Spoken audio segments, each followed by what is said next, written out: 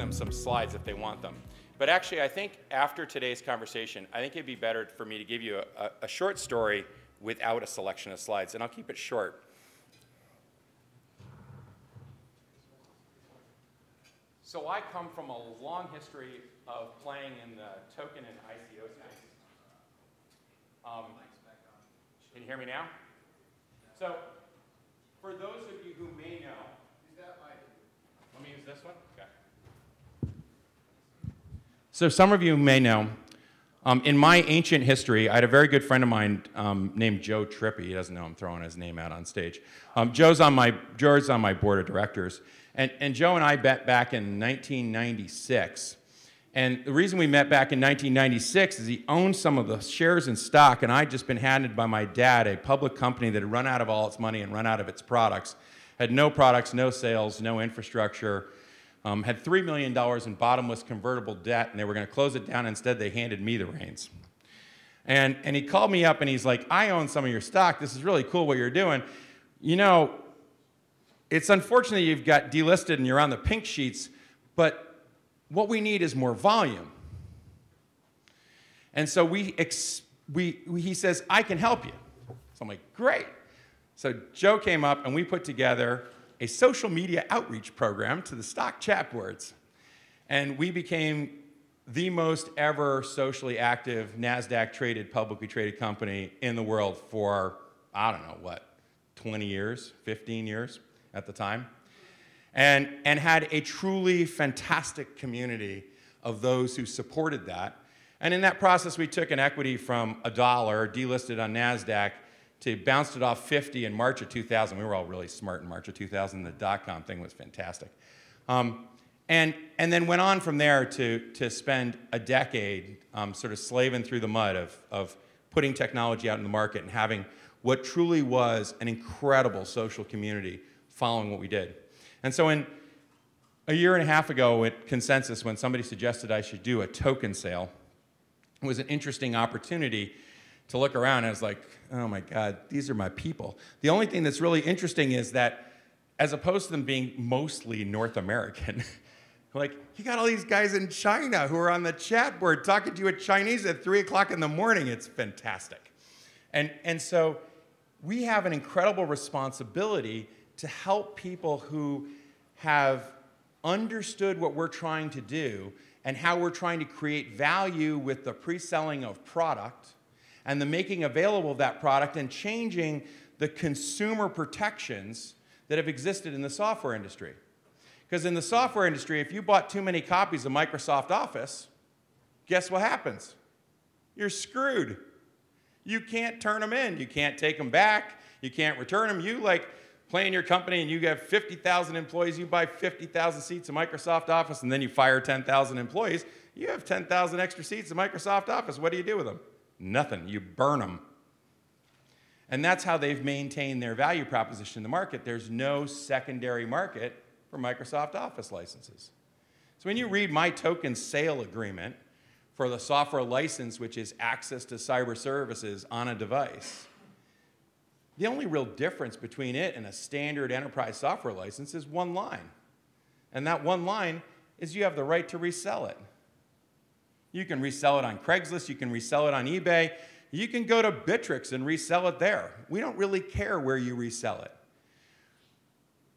There's a secondary opportunity to move that product and to continue it on, and that software and value might deliver value on a long-term basis. So we know something. We know that the world of microtransactions and services is coming, that the subscriber-based web is going to happen. How's that look? Anybody printed out? My favorite conversation at home right now is between my wife and my 23-year-old daughter about the Visa bill. She's like, all right, there's $75 worth of crap on the Visa bill every single month. Can you explain to me what, there's some obscurely coded thing from Washington State that is some cloud service that she's signed up to. She doesn't even know what it is. Well, you need to get these off my bill. The only way to get them off the bill is to call up Visa and report your card stolen. That actually works quite well. But that's kind of an annoying process for everybody involved, so you can sort of start again from ground, signing up to services you don't know you have. And so this model for how we're going to transact business across the internet, the use of utility, is really important. We've talked a lot over the course of the last 24 hours or 48 hours about utility and security, and so I'm a card-carrying utility token. We sell software licenses. And we think the interesting question is for you to understand how do those software licenses get used, and why the hell would we ever do this with a token? And the reason that we do this with a token is because we've discovered a new secret. And the new secret is we can monetize a network effect. In the past, we just collected revenue. The network effect had no value. It might have driven your market cap up because maybe it was going to, in the future, drive more revenue. But this monetization of the network effect will always forerun the revenue generated by the network effect. And so this is a new opportunity to create digital assets that will help fund, execute, and deliver these ideas. So I'll finish with one thought. How does a token work? And I think everybody should ask every project and be able to understand, how does your token work? In our case, it's super simple. We think a device needs an allowance, money that's automatic on your device. So we think an average device should have $5 or $10 worth of value in the device, stored in the device. Why? Because when it spends a penny, it shouldn't have to ask you for permission to spend the penny, because that would get super annoying to have your robot asking you at 3 o'clock in the morning, Susan, can I spend a penny? Like wake you up to push the button, right? That's not what we want. We want robots to have automatic money. So cool, that's an easy concept, $10 a device. So if we ship 1 million devices, you'd need a store of value of $10 million to satisfy 1 million devices. Not a complicated equation. So you can look at our tokens in circulation today. They're like 26 million, so it makes for easy math. Call it 25 million at 10 cents. It's not quite that, but it's close.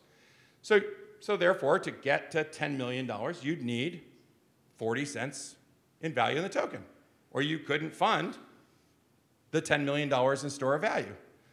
What's interesting in this space is how many tokens are in a sock drawer. Because the problem is, you don't really have 26 million tokens in circulation. Somebody's decided Michael's not giving us his tokens to fund the devices. He's got them in his sock drawer, protected by AT&T. And so in that context, you get to 90% of the tokens held, now you need a $4 token. And so what I find fascinating in this space is as we build business, our token just goes up and down with Ethereum like this.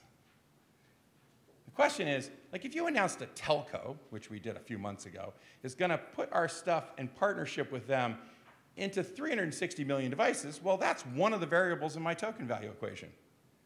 Ah, that made tokens go down. That's really a disconnect. It's a fascinating question as to how that process carries on. So you need services that drive consumption, which drive how much allowance you want. The more services, the more allowance you're going to want to put on your device. The more devices, the more it goes up. So I just think as you look at all of our projects, we're not just random digital assets. These are all independent things that will move in independent ways. And it's important to understand what are the things that move these infrastructures, and is the company executing in its ability to move those? And so I'll stop there.